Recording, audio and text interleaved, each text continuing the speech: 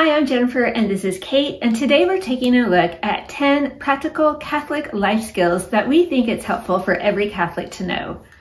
So for kids, teenagers, Catholics that are new to the faith or returning to the faith, these are skills that might have been forgotten over time or that they might have never been taught. So let's go ahead and take a look. Skill number 1 is how to contact a priest in case of an emergency. Now, hopefully we're never going to have to do this, but it's good to know how just in case. The procedure will definitely vary from church to church, but it's always a good bet to start by calling the church office. At our church, we can call the office Monday through Friday during business hours if we need a priest, and then on the weekends and after hours, we can also call the church office. And at that time, there is a prompt, press 3 if you have an emergency and you need a priest. So it's not a very hard thing to know how to do, and once you know, you're not going to forget it, but it does give us a lot of Catholic peace of mind to know that we're on it. If there's an emergency, we know what to do. Number 2 is where to get holy water. So holy water is such a powerful sacramental which has so many uses, but not everyone might realize that you can get it for free at your church. So a lot of churches will have a holy water font that they use for baptisms or for blessing yourself on your way in and out of church. But a lot of them also have a smaller holy water dispenser that you can use to just fill up a bottle of holy water to take home with you. Now you might have to look around for this dispenser a little bit, or you might have to ask someone where it is, but it's totally worth it, and we think that every Catholic should know this is an option. Number 3 is how to tell if your Bible is a Catholic one. Now, most of my students don't even realize there is a difference between the Catholic and Protestant Bibles. The Catholic Bible has the full set of books, 73, but the Protestant Bible is missing 7. That's on Martin Luther. So how do you tell if your Bible is Catholic? There are a couple of really easy ways. The first thing to do is just to look in the front of the book for the words nihil obstet and imprimatur. And those are Latin terms that just mean the Catholic Church has looked this Bible over. It is officially approved by the Church. But sometimes it can be hard to remember those Latin terms, so I tell my students just remember the words Big Mac. If you look in the table of contents of your Bible and you see that it has the books of 1st and 2nd Maccabees, you know for sure that that's a Catholic Bible. You will not find either of those books in a Protestant one. So easy to remember, Big Mac, Catholic Bible. So number 4 is how to tell which days are holy days of obligation, aka which days that you as a Catholic are obligated to go to Mass. So there are 6 of these days throughout the year, plus every Sunday, because yes, every Sunday is a holy day. And it's always good to have these marked on your calendar because missing Mass without just cause is a grave sin. Now, it can get a little bit tricky because sometimes these days will change and fluctuate depending on what diocese you're in. Sometimes a bishop will suspend the obligation if the holy day is on a Monday, or he might move it if the holy day is on a Sunday. So if you get a little bit confused, you can always do a quick Google search for your diocese.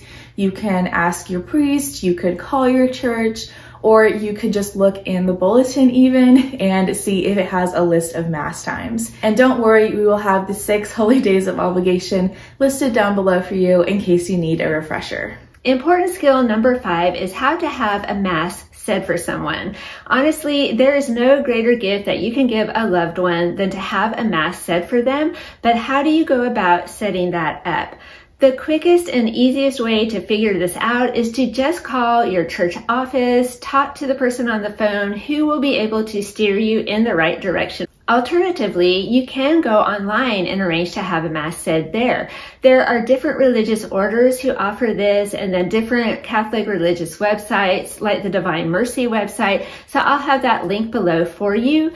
Having a Mass said for someone makes a fantastic gift. I mean, let's not wait till someone has died to have a Mass said. You can have a Mass said for their birthday or anniversary or First Communion. Really, the possibilities are endless. So number 6 is what to do with religious items that you no longer want or that have been broken. So if you have a crucifix or a Bible that has been blessed, that is now sacramental, and that should never be thrown away or sold. So if you have a blessed item that you no longer want, your best option is to give it to a church or give it to someone else who would like that item. For example, our church every year has a religious articles exchange where we can donate the items that we don't want and then take anything that we might like completely for free. Now, if you have a blessed item that has been broken, it should be buried or burned. Again, never thrown away. Sometimes churches will have collections for these broken items so they can be disposed of properly. You can always call your church office and ask about that. Number 7 is a skill that I think is extremely important, and that is how to look up and find the official teachings of the Catholic Church. We actually have a book for that, the Catechism of the Catholic Church. And yet, when I bring this book out to my catechism classes, my 7th and 8th graders, a lot of them say, we've never seen this book before. So definitely make sure your family and friends are aware that this is out there. It has an index in the back, so you can very quick and easily look up different Catholic topics like maybe divorce or fasting or what is a mortal sin, and have your answer, boom, right here. And I do think that's really important because there's a lot of information out there that is just not true about the Catholic Church and its teachings, so it's good to know how to get to the official source. There are different versions of the catechism that are age appropriate, good for all ages and stages. For instance, for kids, the Baltimore Catechism. We've got a couple for teenagers right here. There's even the Cliff Notes version if you're in a hurry. So whatever age you are, there's a book for you. We've got you covered. So number 8 is knowing how to access all of your Catholic documents. So trust me, it's a great idea to know where all of these are and to have them in a safe place because sooner or later you will need them. For example, if you want to get married in the Catholic Church, then you will need your certificates from baptism, First Holy Communion, and confirmation. So now is a great time to ask, do you know where they are? Now, if you don't have the original documents, knowing how to get a copy of them is also a valuable life skill. And usually that just involves calling the parish where you received the sacrament and requesting that they send you a copy. But sometimes that can be tricky. Sometimes, for example, the parish might no longer exist. And if that happens, the records from that closed parish are often transferred to the parish that took over that territory. So that's a good place to start looking. Number 9 is what to do if you find a consecrated host in an unusual place. Now here I'm not talking about you go to communion and the host falls, because usually there's a priest or a Eucharistic minister right there to take care of it. But what do you do if you go to the bathroom during church and there's a host on the counter, or you're walking out to your car and you see one on the ground? Now that rarely happens, but if it does, you definitely need to know what to do. So recently I asked my 7th graders, what should you do? And they had no clue. So we reviewed it, and I'll tell you what I told them. First, remember that if the host is consecrated, it is Jesus fully present, body, blood, soul, and divinity. So we want to treat that host with the utmost care, respect, reverence, and love. You're not going to walk away and just hope that someone else is going to take care of this. You want to reverently secure the host, then find someone who will know what to do. If you're a kid, alert your parents who can contact a priest or a Eucharistic minister. If it's at night, like say you're leaving youth group and you're the last one in the parking lot and there's no one around, well then you go back to tip number 1, which is contact a priest, because this is Jesus, this is an emergency. We want to make sure that we are treating Jesus with all the respect and love he deserves. So lastly, number 10 is how to go to adoration, or more specifically, how to find your adoration chapel and how to get inside.